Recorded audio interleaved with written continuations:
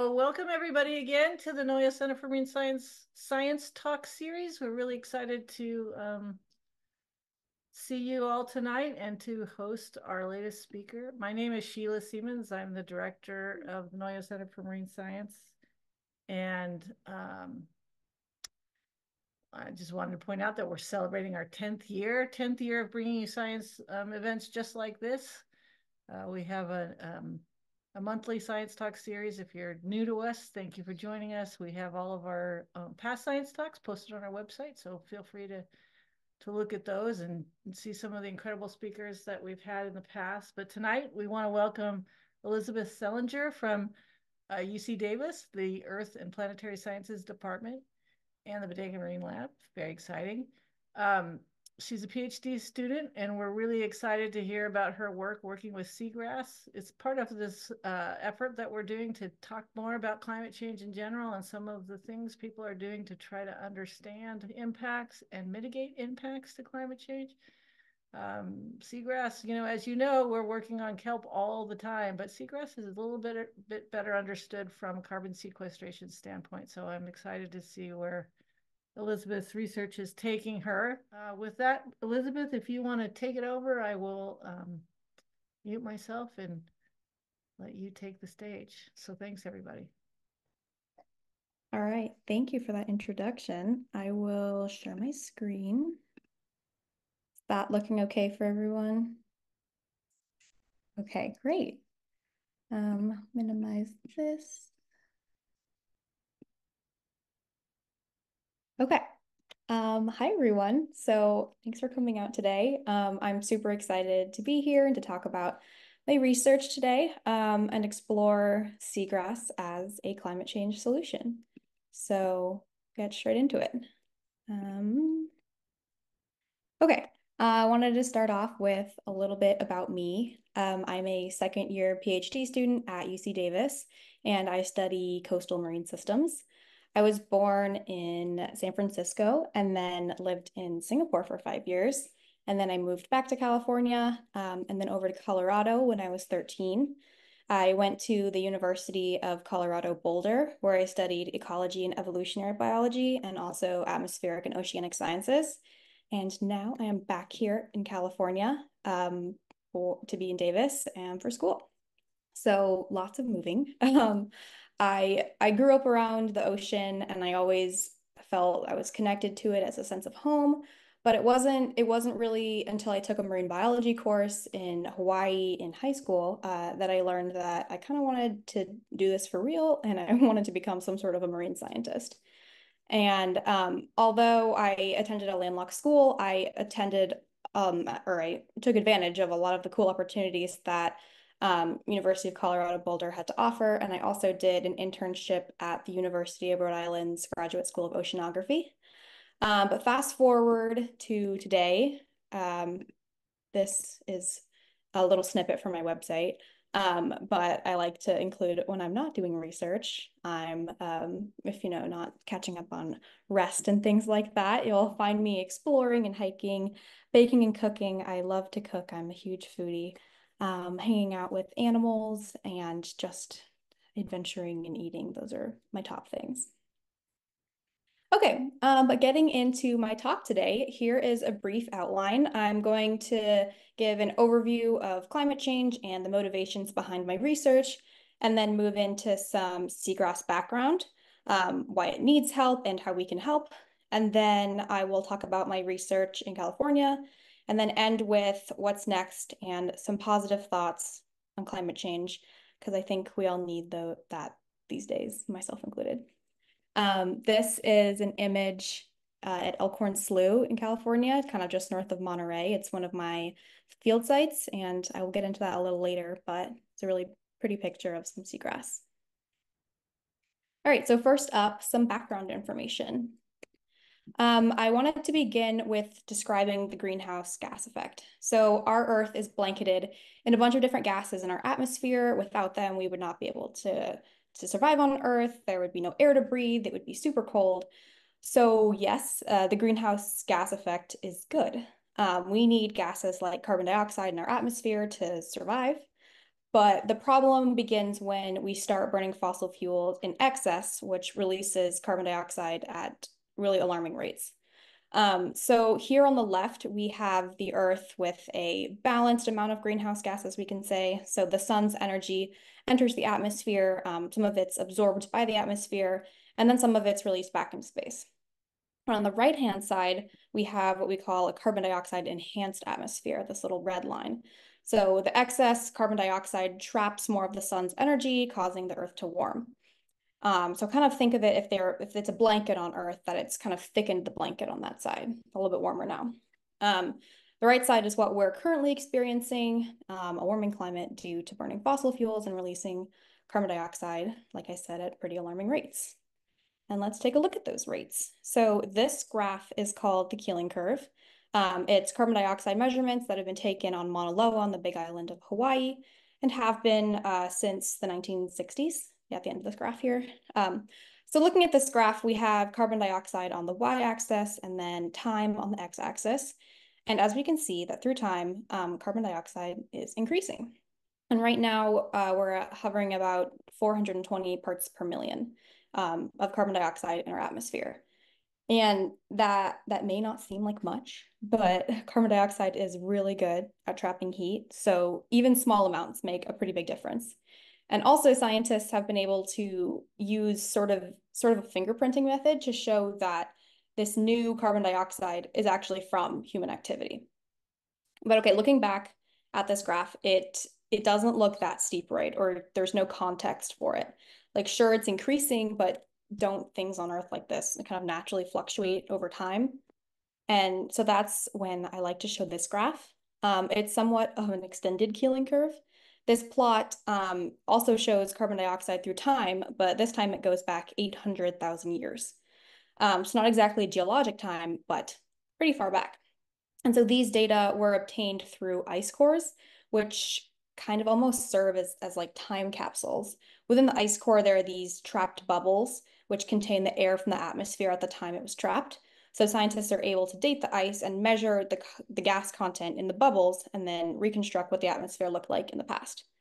And so as we can see, the carbon dioxide does fluctuate in the past, but never at the rate we are seeing now. Bringing our attention to the very end of this graph where it says 0 thousands of years ago, and it's pointing to all the different dates. So this line that we see here is that incredibly straight looking line at the very end.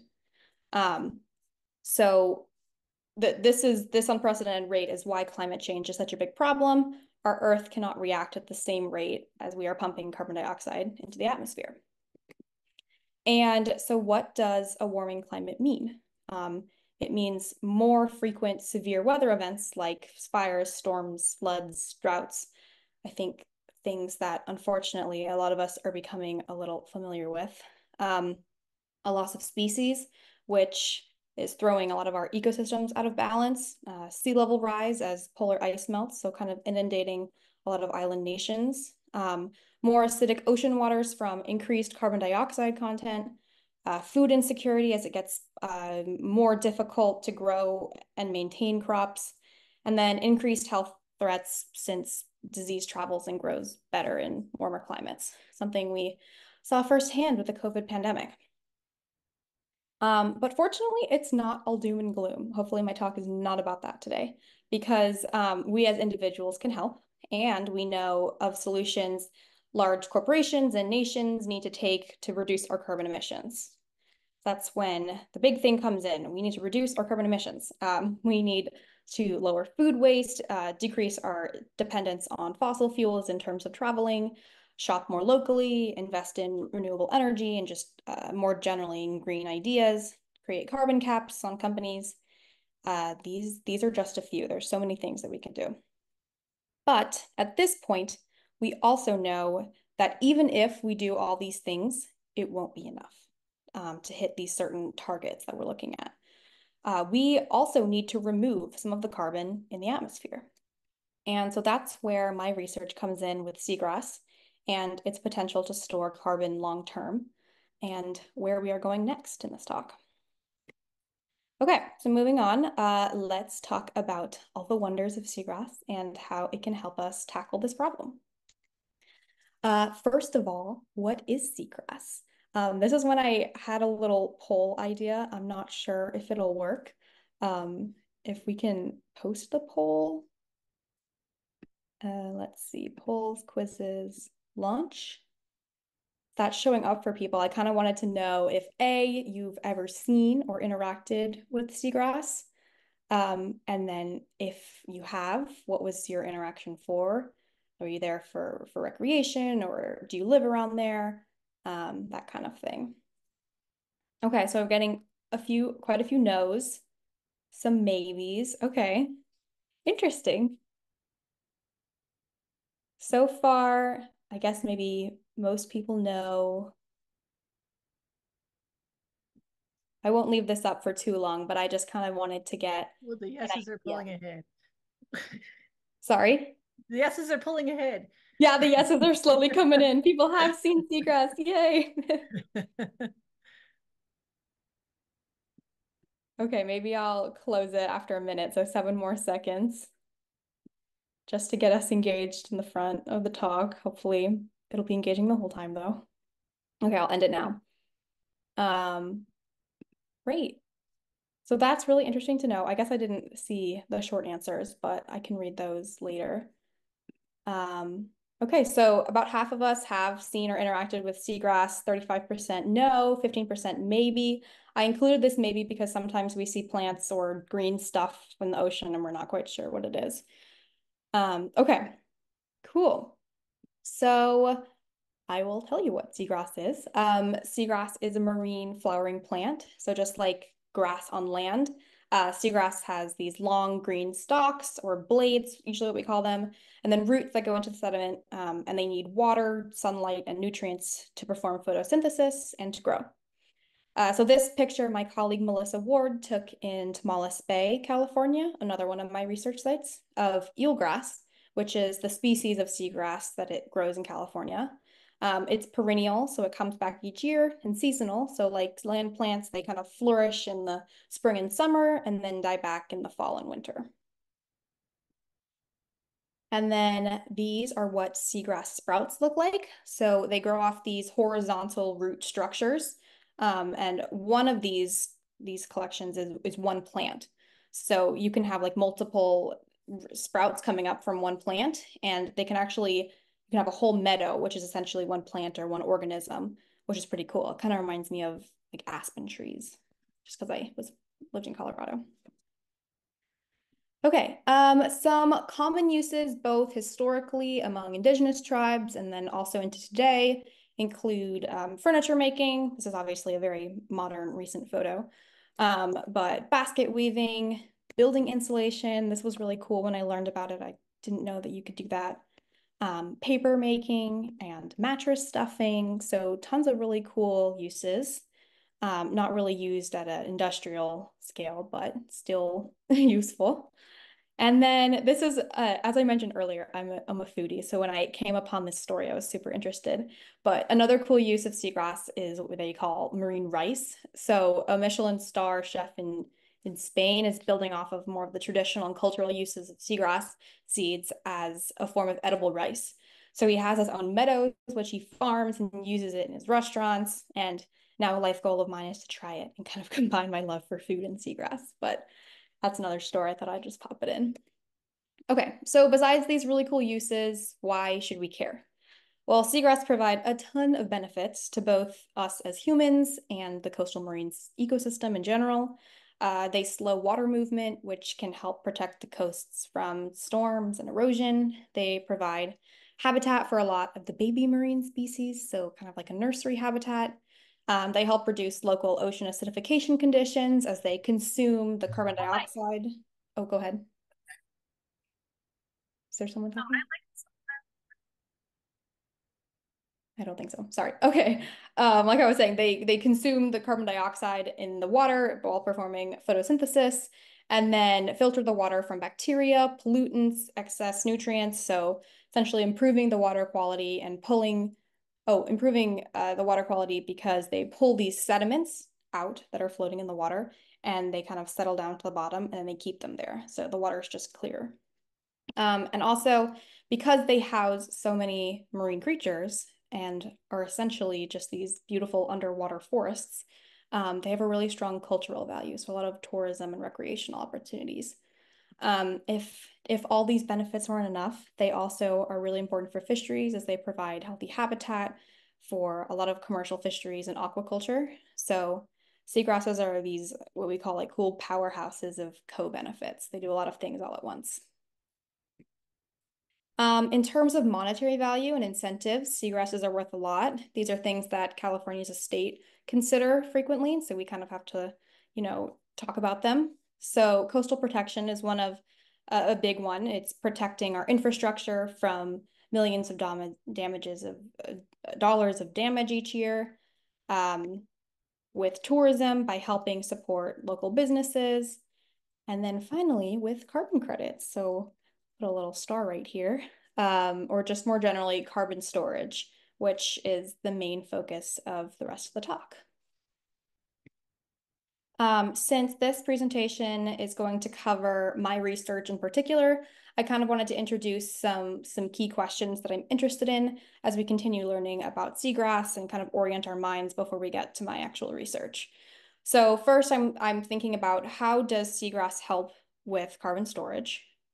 Second, where does it do that best? And third, how is it interacting with other ecosystems? So kind of thinking about these questions as I continue giving some background, and then also I'll go over them in more detail later. So with these questions in mind, I'm going to go over how seagrasses even store carbon in the first place. I briefly went over this earlier, but here's a diagram illustrating photosynthesis. So there's carbon dioxide in the atmosphere, which then dissolves into the ocean. The seagrass then uses this carbon along with water and sunlight to produce food for itself in the form of carbohydrates.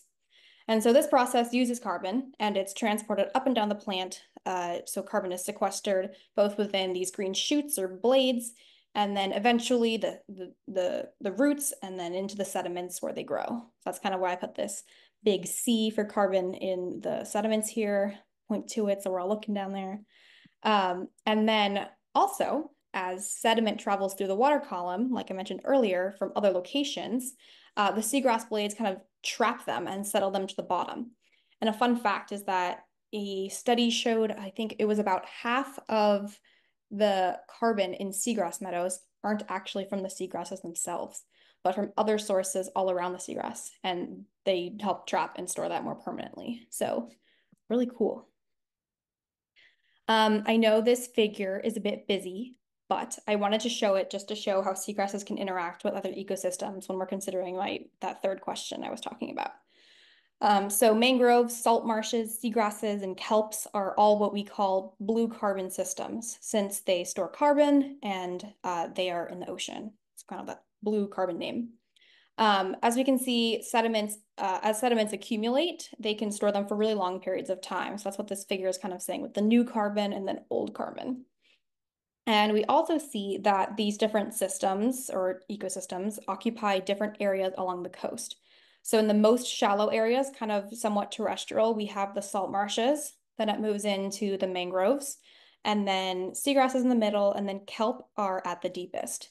So just a quick note, because I didn't know this when I first started at the very beginning, seagrasses and kelp are not the same. So kelp is an algae and it grows in much deeper water, whereas seagrass is a plant and it grows in shallower water. So just a quick distinction. Unfortunately, we are losing and have lost a lot of seagrass in California despite the importance and all those things that I mentioned. So you can kind of read it here, but a combination of agricultural runoff, increasing temperatures, urban infrastructure, and all these buildings developing and dumping sediment into the areas where seagrass are and kind of suffocating them. Dredging, so just simply ripping them out, aquaculture use and damaging the seafloor, boating, invasive species, sea level rise, all the things, they're not good for seagrass. And so a combination of all these things kind of has led to up to a 90% loss of seagrass in California compared to potential historical cover. And so that's a lot. But that's why we are working on both conservation and restoration efforts. So first, seagrass is a federally protected species. You can't remove it or damage it in any way. This is great, but we also need to help restore the 90% degraded meadows. And there are two types of restoration. The first is active restoration. So this is where teams of people either take shoots from healthy donor beds and replant them, or they take the actual seeds and then replant those. So kind of looking at this figure, we see the donor bed, the seeds, and both of them they take and plant in these sparse areas. Another type is called passive restoration. And so this is where things that damage the seafloor, like boat moorings or other debris, are removed from an area to promote seagrass growth. So I kind of drew this here. So there's an anchor that's in this the sediment, the seafloor. There's a heavy chain that kind of runs along the bottom, and then a lighter chain that connects up to a buoy, which you can attach your boat to. But that heavy chain along the bottom, as the water moves, kind of scours the area and prevents any growth. So here is an aerial image in Richardson Bay, California, of boat moorings, which are anchored to the seafloor and used to tie up the boats, as we can see. And as the tide moves, the chain, the boat scrapes along, and you can kind of see these circular areas where there's just nothing growing. There are alternatives to these traditional boat moorings where you kind of attach like floaties all along that heavier chain so nothing's ever scraping the floor and some other things, but we can also just remove them. In terms of restoration, not all places have the same carbon storage potential or just even the potential of growth. Seagrasses need to be relatively shallow, so light can penetrate through the water to perform photosynthesis. It can't be too salty or too fresh water. It kind of needs that Goldilocks in the middle, although it does have a pretty decent range. The waves can't be too aggressive, so the system energy can't be too high, or it'll tear up the blades or rimp them out from the sediment. If the water is too murky, it can't access sunlight. There needs to be a good balance of nutrients in the water. There's also a lot of things in the sediment itself with the chemistry, but that's a whole nother story. And I know I said earlier that seagrasses can help with all of these things, which they definitely can, but only to an extent. If you're completely drowned in sediment, then you can't really do much. So here are a couple of images in areas in Elkhorn Slough, California, like I said, just north of Monterey, if you're not familiar, where I work that have seagrasses. And as you can see, they all look very different. So they come in all different shapes and sizes and conditions. Just really quickly before I have one more slide and I get into my research, some scientists in Australia are looking into this question of best sites for carbon storage across the globe. And so what they've done is they've sent Lipton tea bags to people in a ton of different countries all over the world. They are having them bury the bags and then dig them up after it's 3, 6, 12, 24, and 36 months. Then they send them back to the laboratory in Australia. And then there are these known rates of decay with these tea varieties. It's like, is it rooibos and maybe black tea, I think? And it's called the tea bag index. So it's just this known rate of decay. And then scientists can use this decay rate to relate to the carbon storage potential of the site. So that's really cool. The data is not released yet. They're still working on it. I'm sure they have so much data, but a really cool project. And then the last slide before I dive into my research, we need to ask ourselves as researchers, what does it mean for a seagrass meadow to be healthy? So first off, how are we defining success? As we've seen, every site looks a little different. So setting baseline goals before restoration is super important. We also need to consider what kinds of goals these are. Are they structural? Do we only care about how many shoots there are, how much space they cover, or how dense the meadows are? Or are we defining success as more structural values? So do they provide habitat for a diverse number of species? Do they efficiently improve the water quality or protect the coastline? And then we need to think about resilience. So will the population be able to withstand change or to different stressors? Kind of thinking about all these things about the genetic pool, the root structure, if it's really shallow, and then it's also pretty species dependent. Finally, how are we defining value? Is the value in the restoration project in carbon storage or ecosystem services like we've talked about? or is it tourism? So each part of the restoration is really different, as we can see. But my part in this is evaluating carbon gains upon restoration. So kind of like a piece of the puzzle. And I guess let's move on and get into that now. Research time. Okay, so I work in two national marine sanctuaries, and those are essentially like national parks, but in the ocean. So Greater Farallones National Marine Sanctuary covers these northern regions of California. So from, let's say, Point Arena all the way down to the bay. And it covers my sites in Tamales Bay, California, which is just below my research station, my laboratory in Bodega. And then but Monterey Bay National Marine Sanctuary also covers from the bay all the way down to Southern California. And this is where Elkhorn Slough is, and that's where I have some sites. So I also work with researchers at these sanctuaries, and we think about questions together, things that they're interested in, things that I'm interested in, and then also we collaborate to share my work in accessible ways for the public. So a really great collaboration project. So here is an aerial image of Elkhorn Slough, Monterey. Like I said, this is that little bite right here. I don't think my mouse is tracking, but the one right above Monterey.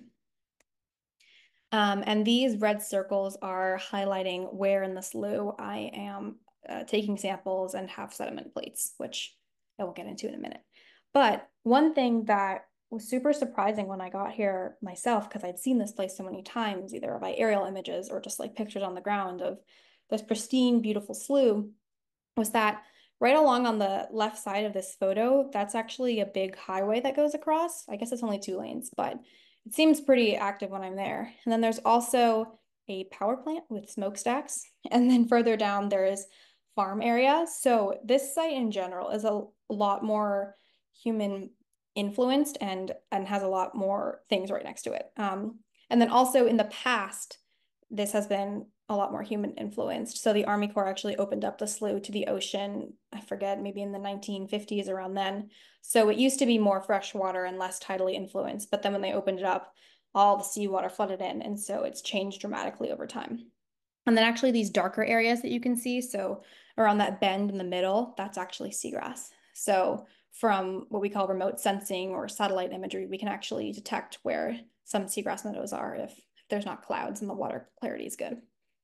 But those two larger ovals on the top and bottom, those are little channels that come off of the slough.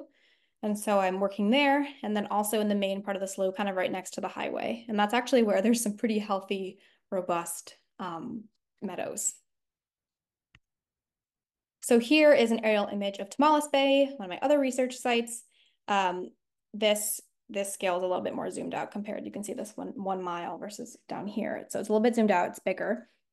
And I have not started research here yet, but these are my proposed sites. So this top one where the green pin is, it says Nick's Cove. This is an area where they have passive restoration going on. I think I forgot to mention earlier, but Elkhorn Slough is where there's active restoration going on. So that's where they're actively planting and seeding new seagrass. Whereas in Tamales Bay, they've removed moorings, which I showed, those boat anchors. And so I'm going to be looking at restoration since then, kind of how seagrass has recruited. So that's that Nick's Cove area at the top. In the middle, the pink pin, Cypress Grove, that's more of a natural, healthy meadow that's persisted through time. So kind of a good comparison site. And then finally, these yellow pins down at the bottom, those guys are really close to a pretty big salt marsh. And so it's an interesting site to look at the interactions between the two, and then also where the carbon's coming from, specifically in the seagrass meadows. Okay, so here are the questions that I co-created with scientists at Greater Farallones and Monterey Bay National Marine Sanctuary. We talked a bit about these earlier, but now we're going to go into more depth. So first of all, how does restoring seagrass impact sediment accumulation over 1 to 3 years? So we think about sediment accumulation because that is where the carbon is. And so if we can measure the sediment accumulation, we can relate that to the amount of carbon being sequestered. And then this timeline of 1 to 3 years is important because this is pretty short in terms of how we've been able to capture carbon through time. So in the past, we've only been able to take it at about these 5 to 10 or longer timescales just because of the methods that we've been using. And so I'm going to be implementing, or I have started implementing a new method that has been used on the East Coast, but it's never been used here. So it's exciting, looking at it over these smaller timescales, specifically in the context of restoration, because these things go pretty quick. Second, how do past carbon sequestration rates differ between Elkhorn Slough and Tomales Bay? So those two sites. I mentioned when I was showing the images, the differences in human impact over time. And so that's one of the reasons why we're super curious about the carbon sequestration rates between them. Has human influence impacted the way that carbon can be stored in these restored meadows? And then finally, does carbon from neighboring ecosystems become buried in seagrass meadows? Specifically, these neighboring ecosystems I'm talking about are going to be salt marshes. And so we know these certain, we can call fingerprints that are assigned to each of these ecosystems. So we can actually track where the carbon is coming from. And I will get into that as we go over these research questions. Okay, so first off, how does restoring seagrass impact sediment accumulation over 1 to 3 years? Just a reminder, it's carbon storage over a really short time scale. And we're looking at actively restored sites and passively restored sites, so both in Elkhorn and Tomales Bay. Okay, and hopefully I can describe this method. I've tried many a time, so hopefully this works.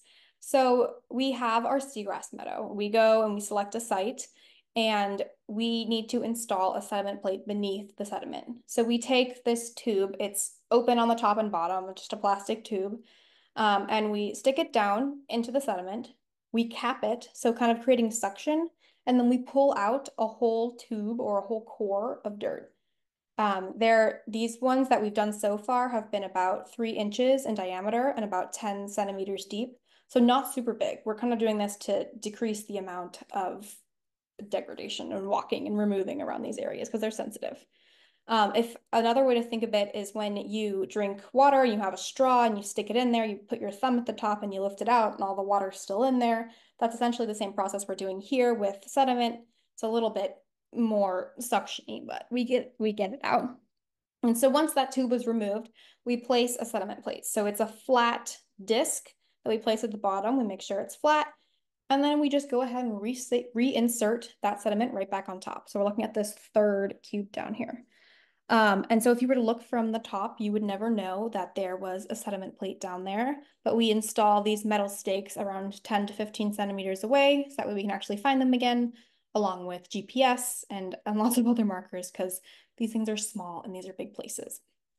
And then finally, the whole point of this is that we have these plates as kind of like points in time. So we've installed this plate and we can look at the amount of sediment on top since then and see if sediment has either accumulated or eroded over time by just sticking a measuring rod down there and measuring it. And I have some actual images to hopefully help describe what I'm saying. This was actually a much, much larger plate than we're using. This one is, I think, a foot big, but this is kind of the idea of you're removing dirt, you're inserting the sediment plate, and then you put the sediment right back on top.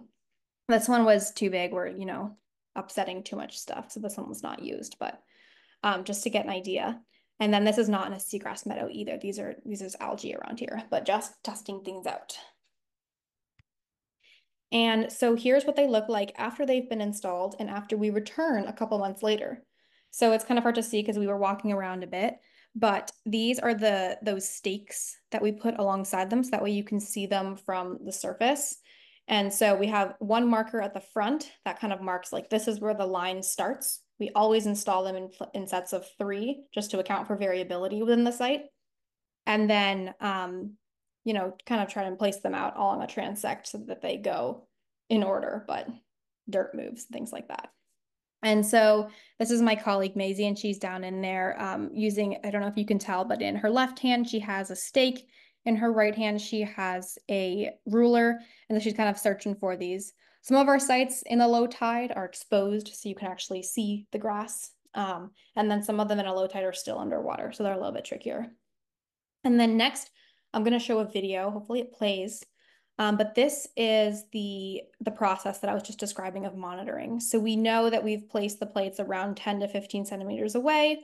So then we mark it and then we find it, you stick it in, and once it doesn't go any further, you know that you've hit the plate. Otherwise, you just keep sinking forever because it's mud. And then we measure it, and then we do that 3 times just to account for variability along the plate. But that's how we do it. So interesting science. I'll let this play one more time just in case I think it's lagging a little bit. But once again, this is my colleague Maisie doing this, and I'm recording the data. So then here are some more beautiful images of seagrass. On the left, I don't know if you recall, but I talked about that highway going across Elkhorn Slough, but that's that highway in the background, and this is that beautiful, healthy, natural meadow. And then right in the front of the image is that PVC, so marking the beginning of them, and then we have that transect, the measuring tape. And then it's even harder to see, I can barely see them, but there are the PVCs for each plate consecutively afterwards. And so right now we're searching for the plate. And so the plate size is determined because we want them to be big enough to where you're feeling around and you know, like that's definitely a plate, but not just hitting a shell or something like that. On the right side, we have this really beautiful sea hare called Philiplegia. They are only found on seagrass, and they're these really squishy, cute nudibranchs. And they're called sea hares because normally they have these little ears that come out from them. But they're really beautiful. There's tons of critters, as I told you before. This is kind of like a nursery habitat. It's lots of babies, really cool floating things that we have yet to identify. Lots of sea otters and seals kind of curious about what we're doing. So it's beautiful. These, as I was telling you, we kind of meticulously are taking notes and recording the data the whole time. They're on these slates so that nothing floats away on waterproof paper because it's messy.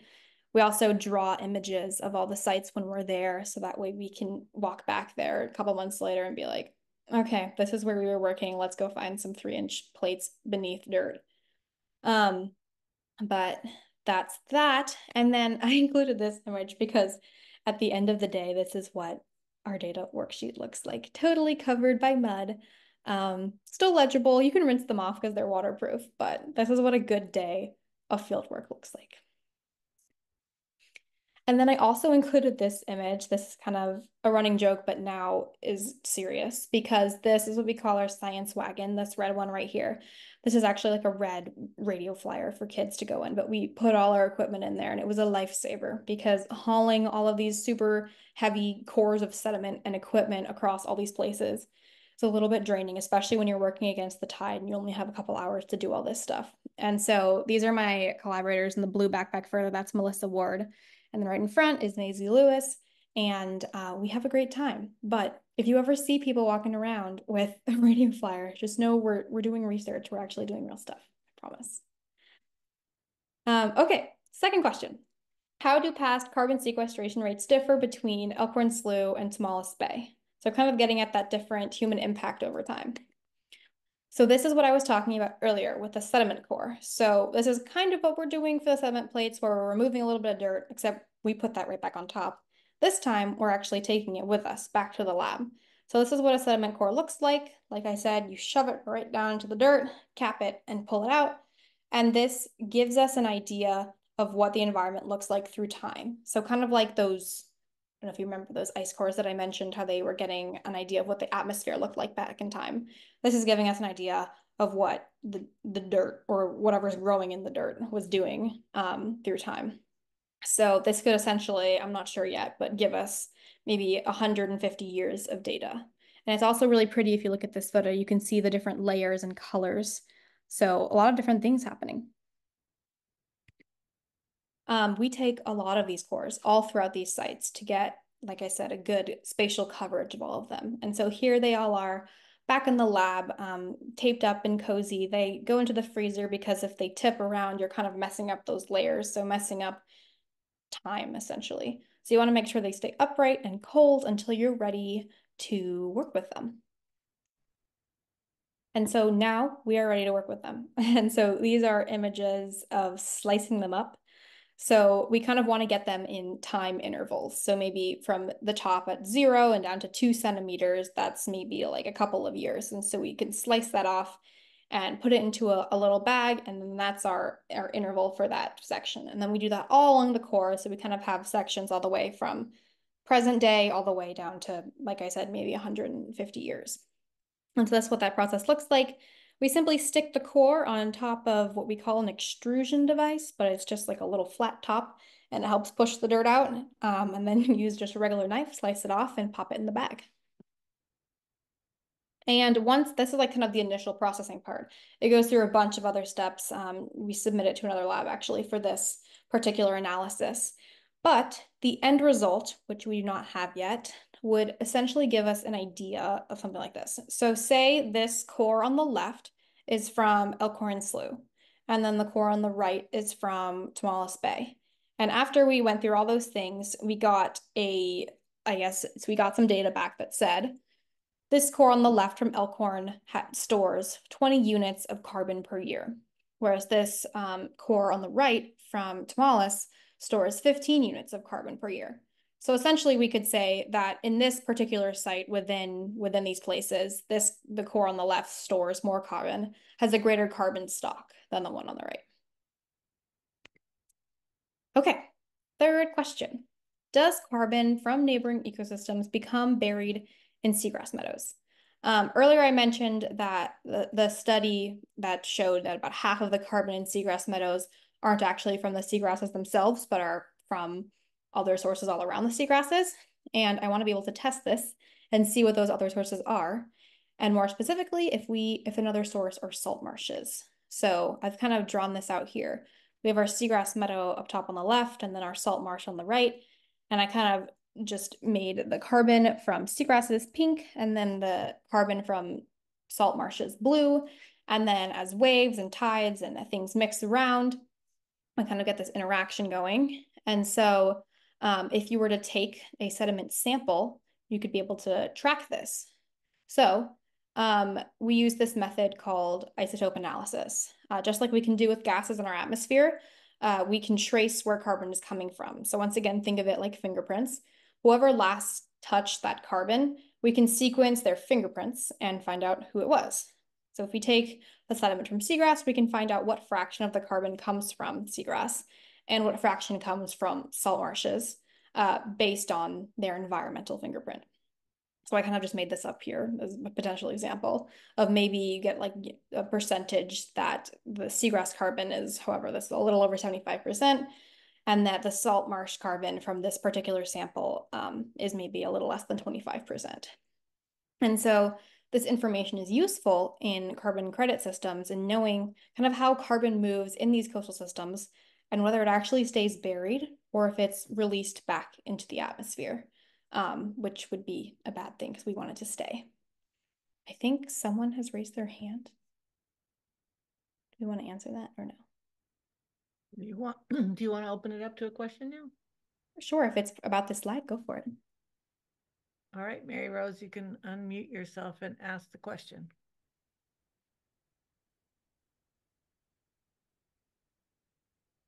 Maybe it was by accident.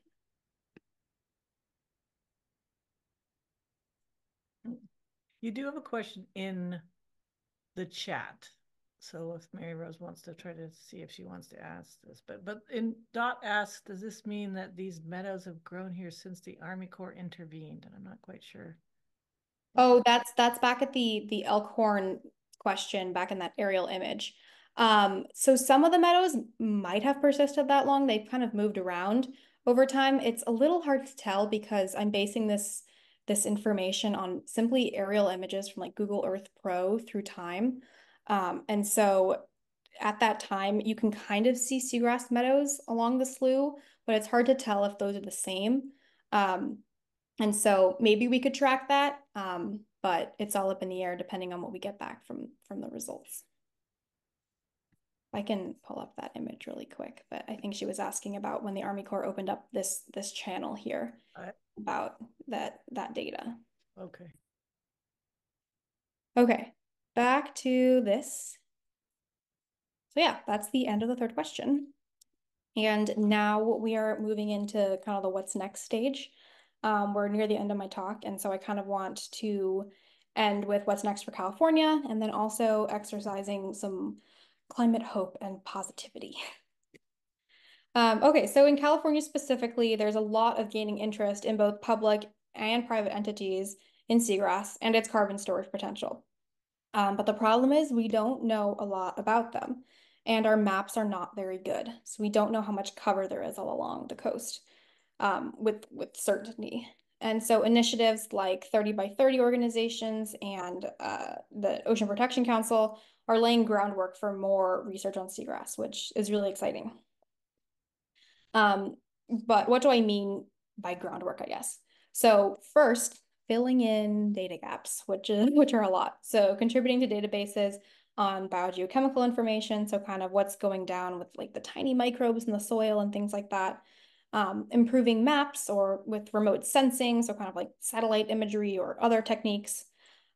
Determining how much carbon is stored, or what we call stocks. And then second, improving estimates for carbon gained through both conservation and restorations. Hopefully I can contribute to that. And that so that the state can kind of determine where is best to fund and give resources to. And then finally, estimate costs of what happens if we don't restore or conserve this plant. What are the potential damages or associated costs, and kind of model different scenarios. So say we have a place that has no seagrass and a huge storm comes in and that we have to spend a ton of money on fixing the infrastructure, but what happens if we had seagrass there? And so we can kind of make models of this and see how that would work. And then these priorities are largely pulled from the Ocean Protection Council's most recent report. Okay, so some key takeaways. We're at the end here, and I feel like I said a lot of things. So if this was hard to pay attention, now is the time to tune in and hear the things that I think are the most important to think about. So first off, climate change solutions are really important. And blue carbon ecosystems are going to play a critical role in this. The ocean is a super big carbon sink, and it can provide a lot of opportunities. Second, continued seagrass research in the context of restoration is key in California. We know that seagrass is a federally protected species, so conservation is already underway, and that is very important, of course. But understanding if restoration is going to be essential needs to be further looked into. I'm on it. And then finally, we should prioritize stewardship and local knowledge of seagrass in California. It was kind of like that first poll that I mentioned. It was kind of split. And so I'm excited that hopefully I'm contributing to this, shared knowledge, and then also just being good stewards of the land and the ocean. Okay, so that was a lot, but hopefully not overwhelming, just the right amount of information to maybe inspire some hope and leave you feeling good about things. A large part of why I went into marine research was that climate change was a really big worry for me. And so I wanted to do something that was related to climate change to hopefully, aid in those worries for myself and also others. I was even in this class this past school year about how to manage climate anxiety and how to communicate science in a way that doesn't leave people feeling hopeless or sad, but kind of more so empowered and informed. And so I think it's really important to share the facts about our Earth's future while also providing these avenues for hope. So I drew this little illustration just of things that I do or think are good things to exercise climate hope. And I think I will just end with that. So thank you very much. And now I'm happy to answer any questions. Also, this QR code's to my website, and just in case. Super, Elisabeth. Thank you so much. That was really interesting, and we're going to have you back when you finish and get that last piece of information.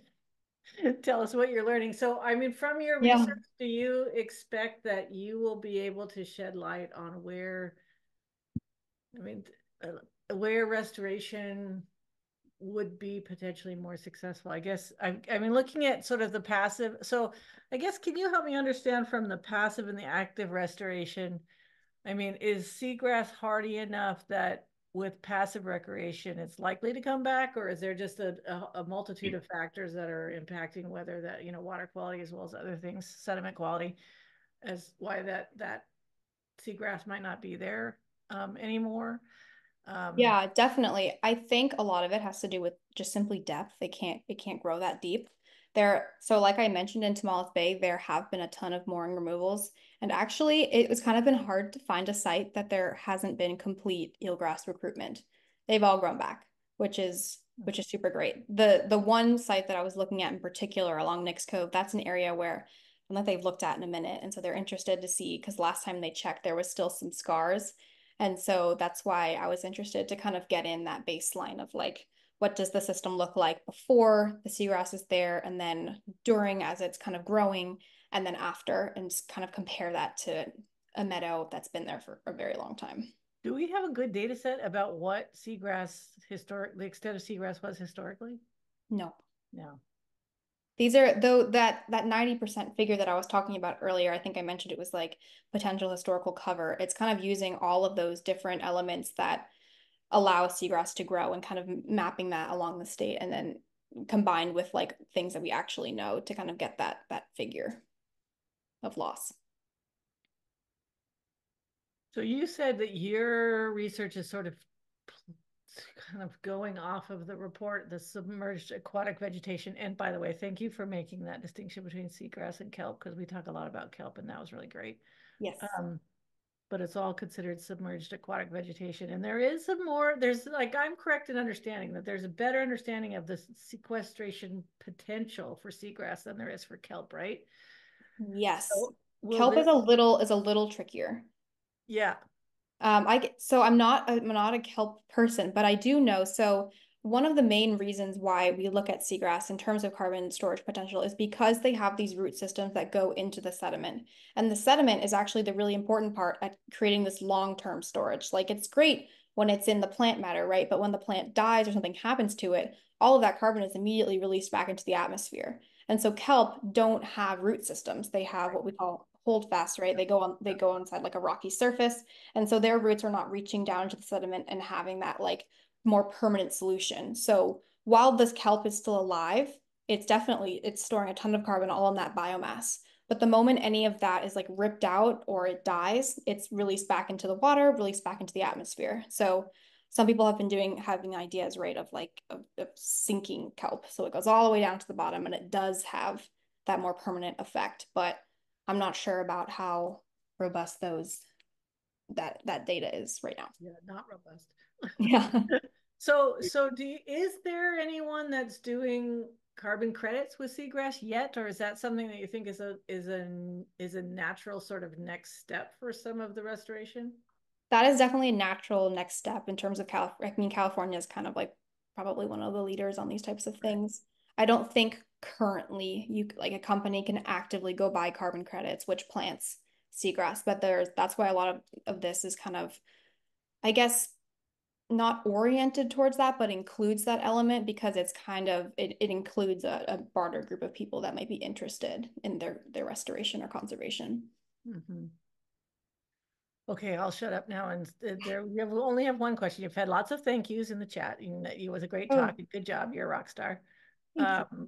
But the question is, do fertilizer runoff help or hurt seagrass growth? Fertilizer runoff, I guess that kind of depends. So if there is a little and it's helpful for what they're doing, sure, because it's those nutrients that they need for growth.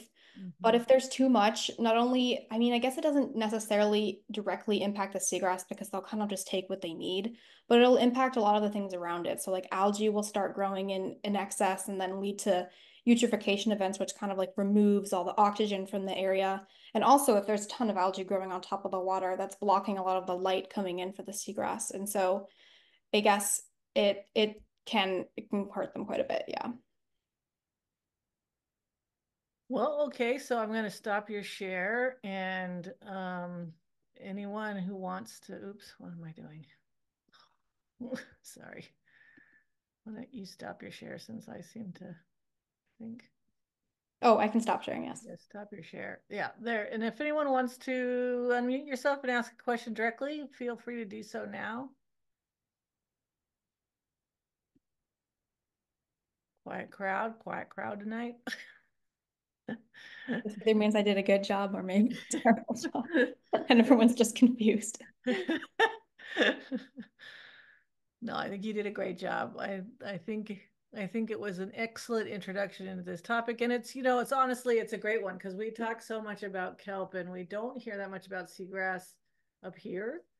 And it's such an important element of our marine ecosystem. And I appreciate you bringing that to our audience today. Oh, Bob has a hand up. Go ahead, Bob. Yeah, how many areas along the west coast would you say are good sites to grow seagrass or starkey sites? Tomales Bay, Humboldt Bay, anything down farther south? Yeah, definitely. So, like I mentioned, those different elements that are required. So, areas right off the coast, so not too deep. The blades are maybe about a meter to 2 meter max height. So, kind of that range for water level. And then also these grow in areas that have entrances of fresh water. So, they kind of it can't be completely saline like salt water. It's kind of like I think I said like a Goldilocks type of thing. So they have this range of salinity where it can't be too fresh water and it can't be too salt water. So they exist in these estuary environments, which describes that water type. And so anywhere where you see kind of that fresh water entering the system, and then also coastal areas where the coastal shelf is not too steep, those are really good candidates for where seagrass could grow. So this is just Vostra. We're not talking about Philosphatics at all. Mhm. And uh, it just doesn't seem that there's a hell of a lot of places that you can put it in. I mean, the large rivers and stuff, there's too much change in the flow, and you need a nice, quiet bay, Willapa Bay, maybe up in Washington, but it's seems to me like you've got a very limited opportunity as far as numbers of potential sites. Yeah, definitely. I think that's also part of those data gaps that I was mentioning. There hasn't been like a really great study of showing exactly where there's like the best candidates for all these sites. I know I mentioned that like 90% figure, and you're right that that's kind of talking about all the species, and I'm talking specifically about Zostera marina, which is eelgrass. Um, and so that's definitely things to think about in terms of restoration for sure. And what So about in Florida and other areas along the East Coast? What kind of habitats? Maybe not Zostra, but there are manatees there. What are they feeding on? Is it uh, a flowering plant that has the same sequestration value? Yeah, I'm not gonna lie. I've been kind of like narrowed in on California this whole time. I'm not too sure about other species and other areas, but that's definitely all the different creatures and things that depend on them. I know a colleague is working in Florida and she would have maybe a little more information, and I think she's here, but I will not call on her. So yeah. we had, so somebody's pointed out that in Albion and Big River and many of our river mouths and our river estuaries, we've had eelgrass Hmm. habitat, seagrass habitat that we've lost over the years, and herring habitat. And, it'd be nice to start to look at, I would love to start to look at some restoration potentials in some of the Yeah. river I mouths. think also a really great source of information is just people who have lived here Yeah. for ages, and they know like there was seagrass here at one point. I know it can grow here, and that is a super great source of knowledge to add. Be like, yes, this is a great potential site. We also have another question. Before I get to you, Lawrence, hold on. Will you be posting research updates on your website, Elisabeth? Yes, Okay, I have been so far, and I hope to continue. excellent. All right, Lawrence, go ahead. Thank you. Approximately what percentage of the San Francisco Bay would have the suitable salinity for eelgrass? And would it include, say, the South Bay or the East Bay, like next to Oakland, San Leandro, Fremont, or any of that? Or do we know that or not? Are you looking for specifically in terms of salinity you mentioned? Well, just with suitable, I guess it would be a combination of salinity and turbidity, and Right. just as of now, when I look out, say at San Leandro and look at the bay, it looks right. It looks like it should have grass, but it doesn't seem to grow here. Is it a potential site for restoration? Definitely. San Francisco is historically has had a large cover of eelgrass and is definitely a top site for degradation as well. A lot of work is currently going on there. I think a little bit of restoration has already begun in certain areas. Um, I think at this point it's not a great candidate just because it's so close to so much infrastructure, and it's going to be hard to kind of eliminate a lot of sources of pollution and things like that. But definitely historically, there has been a good amount of cover. I'm not exactly sure about specific regions though. There is quite a bit of restoration going on in San Francisco Bay, though. I mean, Yeah. we're definitely trying it. I have colleagues that are working at the restoration in Elkhorn Slough that are also working on the restoration in San Francisco Bay. Yeah. Thank you much. All right, and you have another Gabrielle just writes that the Fish and Wildlife maps eelgrass every few years. It's publicly available on their bio site. Yeah, I think that's a combination of both like satellite data and then also like max extent kind of things, like where could it possibly grow to its max according to these certain thresholds and guidelines. Yeah, there's also some for smallest bay. I'm not sure if those are publicly accessible, but there's definitely a lot of sites along the coast that have started releasing this information.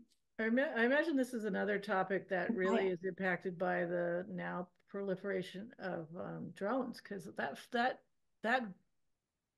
image you showed of the chains, that was impactful. Like, so that's gonna get some people. I actually was thinking, I'm not an expert in remote sensing at all whatsoever, but I did take a course this past quarter just because I was so curious, and I went there and all of the stuff was about terrestrial stuff, and I popped in there and I was like, thoughts on mapping a intertidal, so sometimes exposed to air, sometimes underwater plant, and they were like, definitely food for thought. Sent me a lot of things that I'm trying to decipher, but we're doing it with kelp. You can do it.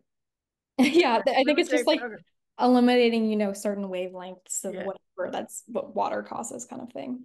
Yeah. I think it will be a really interesting thing. All right. Any other questions? Should we let Elisabeth get on to her dinner? It's wonderful to have you, Elisabeth. Thank you so much. We appreciate all the work you're doing on these issues and sharing your time with us tonight. Definitely let us know when your research wraps up and we'll get you back on here and you can tell us what you've learned. Again, everybody, thank you so much for joining us. Support the Noyo Center or any of your favorite nonprofits. It's an important thing to do to keep this kind of work going. Our donate button is in the chat box, or even yet become a sustaining member of the Noyo Center. It's a great way to support the work we do. So Elisabeth, good luck and keep in touch. Thank you so much. All right. Thanks, everybody.